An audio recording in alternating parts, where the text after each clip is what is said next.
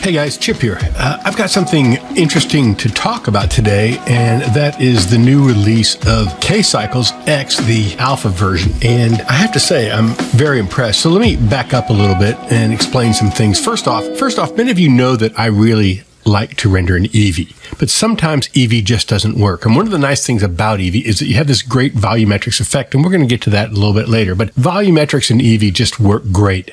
But something that doesn't work great are these little white speckled firefly light reflections, and there's no way I can get rid of these things inside of EEVEE. It just doesn't work. A lot of times I'll just go right into Cycles, and Cycles also has the benefit of just being able to get a little bit more of a realistic render. For instance, if I hit this, you'll see that, I can get a little bit more of a realistic render. This glow inside of here works a little better than in EEVEE. What I want to talk about today is the fact that I'm using Cycles more and more. And my buddy, Klein, who I've known from the Blender community for a number of years now, and is one of the smartest guys I've ever met with regard to rendering. In fact, my first course on definitely EEVEE Definitive Interiors, where I talked about how to create photorealistic interiors using EEVEE, he was a main source of information for that course, and he does some amazing things in EEVEE. But like me, he understands that sometimes you just have to go to Cycles to get what you want. And so for years now, he's been building his own version of Blender Cycles. And a while back, he decided he was just going to go ahead and release his own build. And man, it's pretty wonderful. I have to say,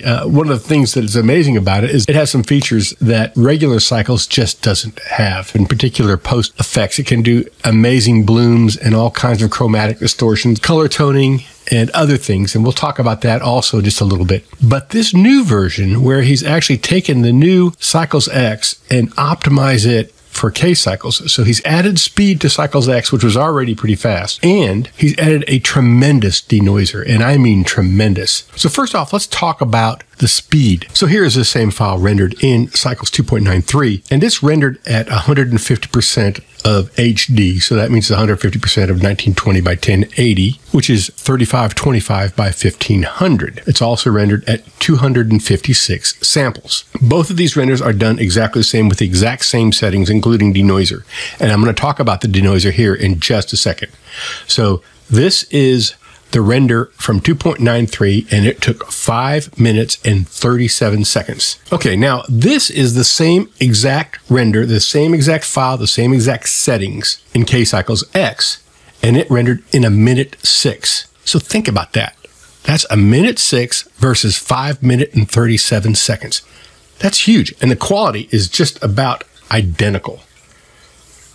So if that's not good enough, then check out this. This is really exciting. Okay, now here we are with a volumetric effect added to that particular scene. I've got some smoke and I've got a principal volume in there, and you can see how it's affecting the scene. This was rendered in 7 minutes and 5 seconds, but let me show you something.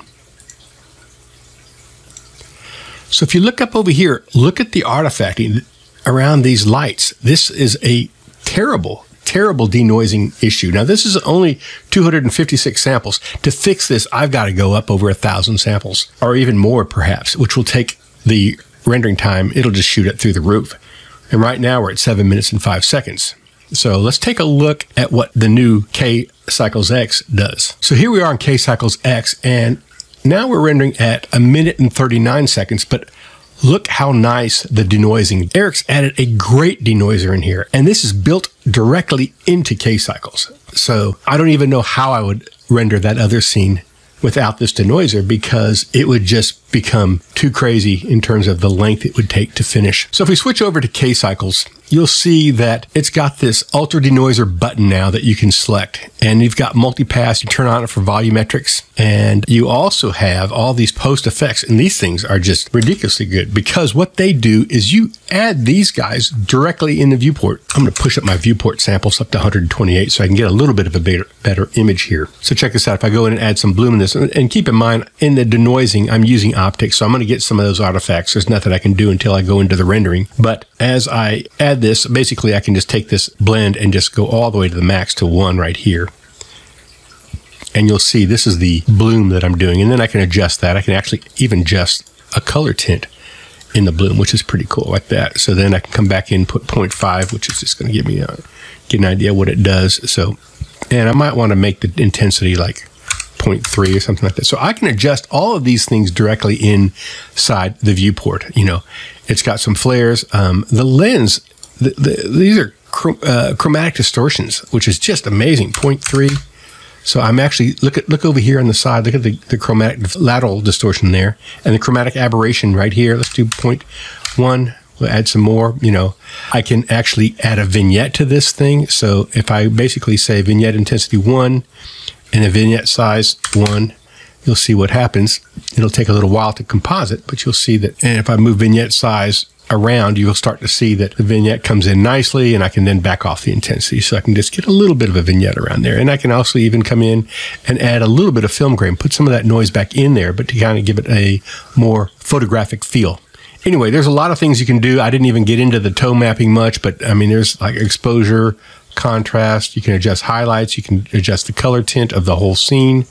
There's all kinds of things that you can do in here. And this is all done in the viewport. And then all you have to do is hit the render button. So it's really a amazing upgrade. Now, one of the cool things about it is right now, you can get it at 25% off, which is the lowest price I've ever seen it. And I would recommend getting it while it's on sale.